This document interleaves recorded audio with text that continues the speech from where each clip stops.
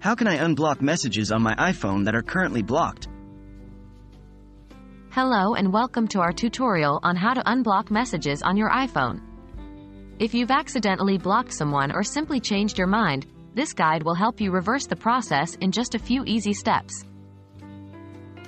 Accessing your iPhone settings.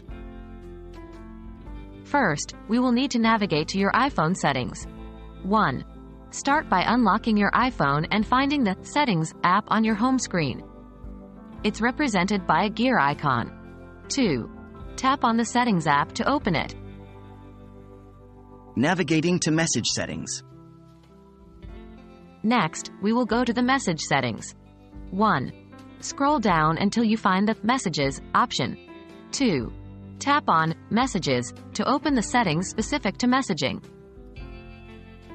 Accessing blocked contact list. Now that we are in the Messages settings, it's time to find the blocked contacts list. 1. Scroll down until you see the Blocked Contacts option. 2. Tap on the Blocked Contacts to see a list of numbers and contacts that are currently blocked. Unblocking a contact. Finally, we will unblock the contact. 1. Find the contact you wish to unblock in the list. 2. Once you've located them, swipe left on the contact's name or number. 3. A red Unblock button will appear. Tap this button to unblock the contact. And there you have it.